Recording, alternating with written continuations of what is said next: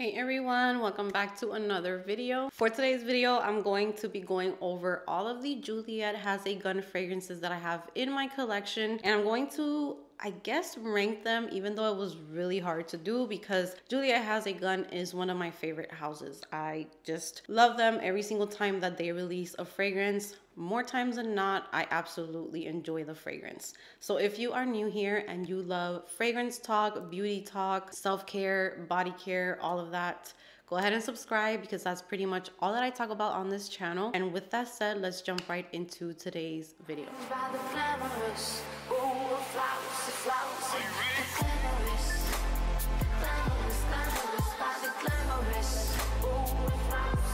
So let's jump right in. I have 7 Juliette Has a Gun fragrances in front of me. Not all of them are full size, but most of them are. And I'm going to start off from the one that I like the least to the one that I like the most, even though it's a very hard it was very hard for me to rank them because I like most of them just the same, but I had to put them in order. So we're gonna get right into it. There are a few other Juliette Has a Gun fragrances that I have never tried that I would love to try. Some of them are Lipstick Fever. I have never tried that one. And I could have put Vanilla Vibes in here because I did own that one in the past, but I don't want to give it a bad ranking because I did not enjoy Vanilla Vibes when I had it, but that was about 3 years ago. And I am interested in trying that one again. So I'm not going to rank it because it would not be fair. I'm going to rank the ones that I have at the moment. And the first one I'm going to start off with is not because I don't like it or the one that I dislike the most, because it is really nice. I just don't have too much experience with this one. I only have a decant of this one. So none of these are hates for me at all. I'm just putting this one in last place because it's the one that I have used the least. I don't know it as much, but it is a really nice fragrance. And I do know that a lot of you guys love this fragrance from like my subscribers. So this is a decant. This is from Scents Gift. They sent this over to me a while back. This is a very nice fragrance. This could even be like in second place if I go based off of what I'm smelling right now, because it kind of reminds me of the original Not a Perfume, but a beachy Not a Perfume. And this is Sunny Side Up. So Sunny Side Up, the main accords are woody, coconut, vanilla, powdery, musky, sweet, amber, warm, spicy, and balsamic. This shouldn't even be at the end, you guys, because it just smells so good. It also kind of reminds me of Clean Reserve Solar Bloom for some reason. It has like that warm coconutty touch to it, like a very warm vibe. I just don't want to rank it super high up because this is not one that I have a lot of experience with. So we're just gonna keep it in last place, but don't think that it's bad. Definitely like a coconutty, woody, warm fragrance. So many notes that I love. I love vanilla, I love coconut, I love amberette, and I have been kind of getting into ISO E Super lately. I definitely pick up like a woody touch to this fragrance. So that's the only thing that's keeping me from saying that I absolutely love it, is that I kind of prefer like the opening. I feel like as it starts to dry down, the woodiness really is shining through on my skin. A little more than I would like, but it's still a beautiful fragrance. It is kind of like, to me, Juliette Has a Gun is known for like that airiness that they offer. It's just like you get this beautiful scent, but it's light, it's airy. It's perfect for those of you who feel like some perfumes are too heavy or you get headaches easily. I feel like Juliette Has a Gun does very good at making you smell really nice, but it's not as intense, but you still smell really good and people can smell you. It's just a very unique vibe to them. And this is pretty much like if you are a person who loves woody fragrances, but you want something on the lighter side, something that you can wear every day, Sunny Side Up is really nice. It has a warmth to it. The coconut is definitely there. So I definitely see people comparing it to Santal 33, which I have smelled before, and I definitely do get that vibe with this one as well. So if you do like Le Labo Santal 33, this is definitely one that would be right up your alley because it kind of has like a similarity to that one. I do pick up on the sandalwood, and you know what? I'm kind of glad that I kind of kept this one in last place because even though I did really love the opening and the opening was just magical, I feel like the more that it's drying down, it is getting super woody, and I'm a little sensitive when it comes to like too much sandalwood, it could get me a little sick. So this is one that I definitely need to wear some more, but this is one in my collection that is Sunny Side Up. Moving on, I'm going to move on to their latest release. Unfortunately, it is lower on the list, even though I think that it's a beautiful fragrance. This one makes me think of like just a bougie beach girl. Picture yourself leaving the beach, taking your bathing suit off, taking a shower, putting on your beautiful outfit that you brought for vacation, like really nice dress, something very sexy, and you still want to keep those beachy vibes, but you definitely want to give off more like bougie, more sophisticated and sexy types of vibes. That is when you would pull out Lust for Sun from Juliette Has a Gun. You do have to like white florals. You have to be okay with white florals. I do not like white florals too much in my fragrances, but even though I'm not a white florals type of girl, this one works. This one does not give me a headache. It's not too sharp. The notes are blended so beautifully. I just get this beautiful like floral, warm, almost as if the sun was shining. And what I love most about this one is the dry down. So the dry down does get a little bit more coconutty and vanilla on my skin, but this one is not necessarily a favorite. So I wouldn't say that it's a favorite as of yet. So the main accords are white floral, yellow floral, sweet floral, citrus, musky, like tonic, coconut, and vanilla. So for me, the dry down is my favorite part, but it does take like more than an hour for it to reach that state. So if you are someone who does not stand white florals, be careful with this one. Definitely start off with like a sample size just to make sure that your skin agrees with it. I'm definitely going to use this more in the evening time this summer. Like if I go out at night or if I'm going out somewhere for dinner or somewhere that I know I'm gonna have like the ocean nearby and I want to kind of have those vibes, I'll definitely reach for this one. But this is definitely not a favorite from the line, and it is a little bit harder for me to wear this one compared to the other ones. The other ones I could pick up, throw them on. Like the ones that are coming up next, I can pick them up whenever, put them on, and I know that I'm going to smell good and I don't have to think too much about it. But if you are a girl who loves white florals, if you love coconut, if you love kind of like that Tom Ford Soleil Blanc, those types of vibes, you will definitely enjoy Lust for Sun. Next up is one that I got, I believe it was last year, maybe even almost 2 years ago, and I really like it for how unique it is. I don't think this is like a crowd pleaser, and I pick up a lot of ginger in this one, so that's what kind of gives it like this very unique burst of like a spicy freshness to it. So this one is Magnolia Bliss, and this one is so good. If you do love a girly floral type of fragrance, but it has ginger, so it's gonna give you also a fresh, warm, spicy type of vibe, this is really nice. This one I have always said reminds me of the Herbal Essence Rose shampoo, like the pink bottle. I get that so much in this fragrance, but then I get this kick of spice, which makes it more unique, more expensive smelling. This has that ginger in it, which gives it that fresh spice, and it's one that I like for springtime, but I cannot wait to try this out in fall, during fall time, because I feel like that's when I'm really going to love this fragrance. At the moment, if you are new here, I am living on an island, so it gets very humid, it's very hot.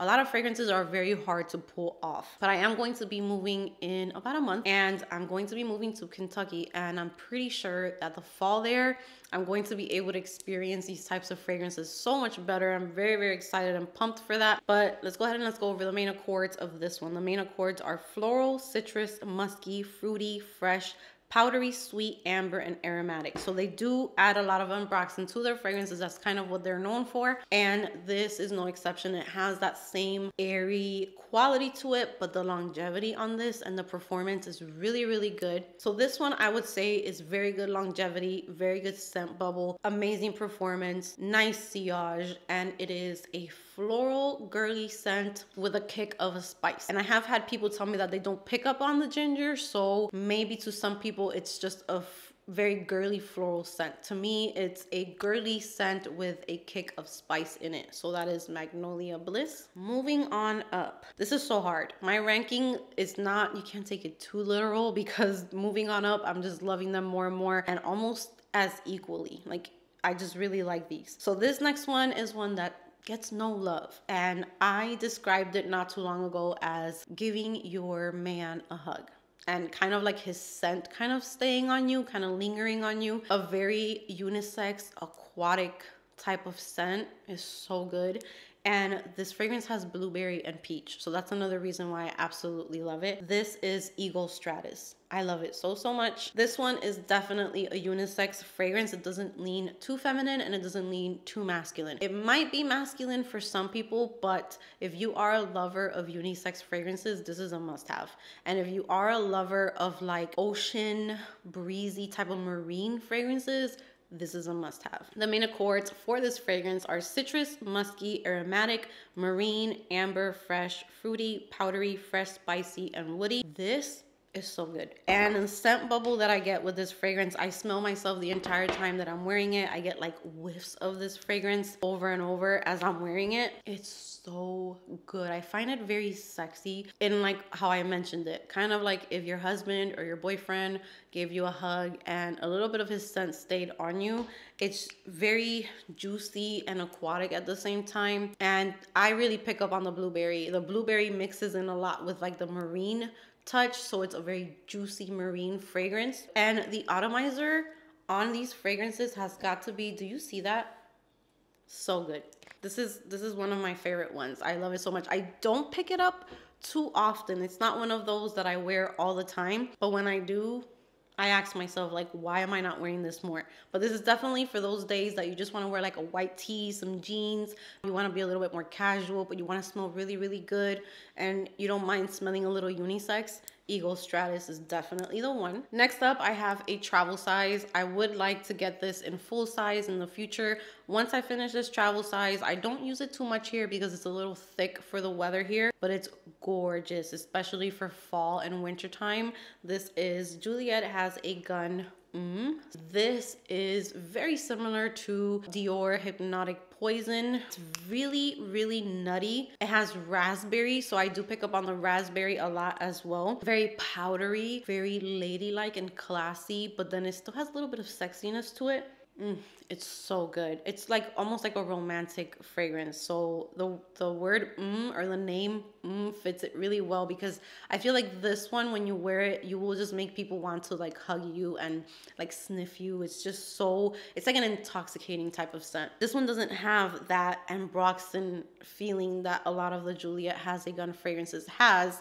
This one's a little bit more on the thicker side.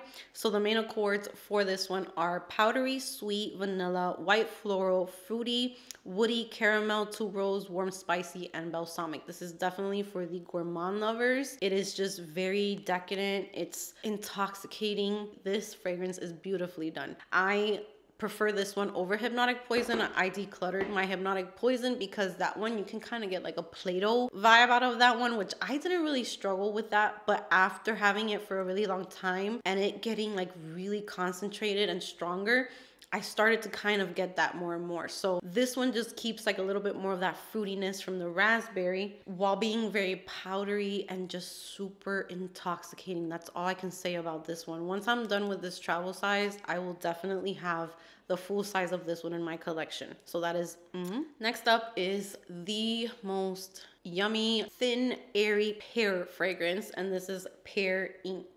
So I love this one for casual days, for just like pick up and go types of fragrances. You can wear this anywhere. It just smells so good. And it's just a very juicy, airy pear. It's a very simple fragrance. It's musky.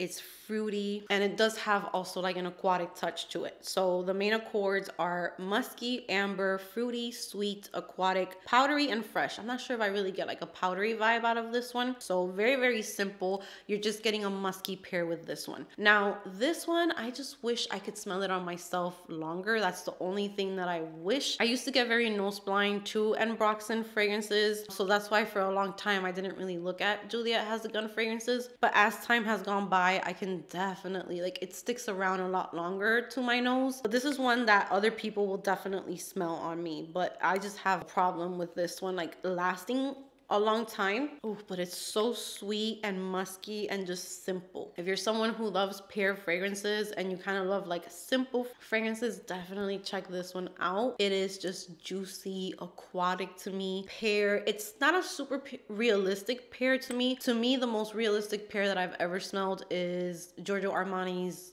Ocean di Gioia, which I just finished up. That one is like such a ripe, juicy pear. This one is, I definitely get more of like the musky side of it, with the pear adding like a fruity sweetness to the fragrance. Oh, but it's so good. It's so good. That is Pear Ink. That's my second place. And coming in at first place is none other than, I guess, one of their most famous fragrances. This is Juliette Has a Gun, Not a Perfume. Isn't this bottle so gorgeous? I love the white bottle. Only thing I don't like about my bottle is that it literally, they have fixed it with the newer bottles. I can literally pick this up. This is not going to fall because it's very secure, but this bottle, since it's older, they really didn't make this secure. At least my bottle, maybe it has a defect, I'm not sure. But the main accords for this one are amber, musky, and woody. The notes are ambroxan and cetalox, which, what the heck is cetalox? I don't even know what cetalox is. It says that it is like an amber and a malic smell. Honestly, I don't really get like an amber vibe out of Not a Perfume because I'm definitely not an amber type of girl. What I get from Not a Perfume is just musky, airy sexiness. And in the heat, this fragrance smells so good. And it is one of the hardest fragrances for me to describe because it's not fruity, it's not gourmand, it's not floral, it's just, you smell good. Especially like in the heat, to me, this is amazing. It radiates off of your skin. I remember I had a travel size before I got this one, and I went to visit my husband's family, and I put it on to go out at night to have some drinks. I put on the travel size and I smelled myself the entire night. It was like, just, that's what I love about a fragrance, is when I could smell it myself. I do not even care that much about compliments. If I can smell myself and I know I smell good, I'm a happy girl. And this does it for me. It sticks around, it smells so good. I'm actually gonna put it on today, but this one gets recommended a lot to like people who work in the medical field as well, because it's just a second skin type of smell. Like the person will tell you, you smell so good, but they won't even know what they're smelling or how to describe what they're smelling. It's just clean, it's musky, it's inviting and sexy and kind of warm also at the same time. It's so good. It's a really, really good fragrance, and it's a very unique fragrance. So that is Not a Perfume. So those are all of the Juliette fragrances that I have in my collection. I hope that you guys enjoyed this video. Give this video a big thumbs up if you enjoyed it. Comment down below which Juliette Has a Gun fragrance is your favorite fragrance, or which ones do you own, and rank them in the comment section so that we can see which ones are the most popular ones. I would love to hear from you guys. Go ahead and subscribe if you haven't subscribed, and I can't wait to chat with you, and I will see you guys in my next video. Keep my conscience clear, that's why I'm so magnetic. And it felt dead. I finessed it. Take my pen and write some love letters to happen.